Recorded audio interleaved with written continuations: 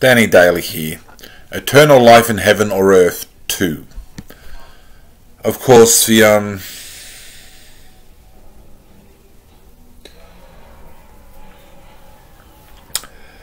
one of the opposing arguments is that biologically we appear to be hot-wired to death, hot-wired to die. If you go off and read something like the article on death on Wikipedia and look at the way the human body functions on a cellular level and so forth, what appears is that age seems to be something which the human body seems to be designed upon.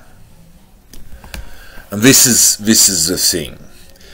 I take the scripture of Genesis, the notion of the tree of life, because I've had an experience on it. I take that notion seriously, and the teaching of Genesis seriously, that the tree of life is potentially available, spiritually anyway. But I also take the facts of science equally as seriously, I suppose, when it comes right down to it. And God made the human design of the body, and I notice that trees all die, plants all die, and animals all die. And I don't really know if that's really sin. When humans get old and die, it could be that we're designed to make this. I've said this before. This is a theme which goes through "We're not really meant to live forever on earth" videos. So it's not exactly something new which I'm teaching here. It's always a consideration in this debate. It's always a consideration. It could be the stark, factual truth of our bodily design made by Yahweh. It could be simply the facts of nature.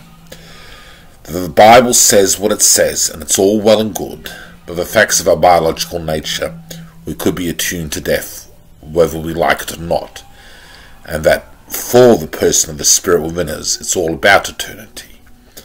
That could be the factual truth. It's acknowledged, it's accepted as a possibility.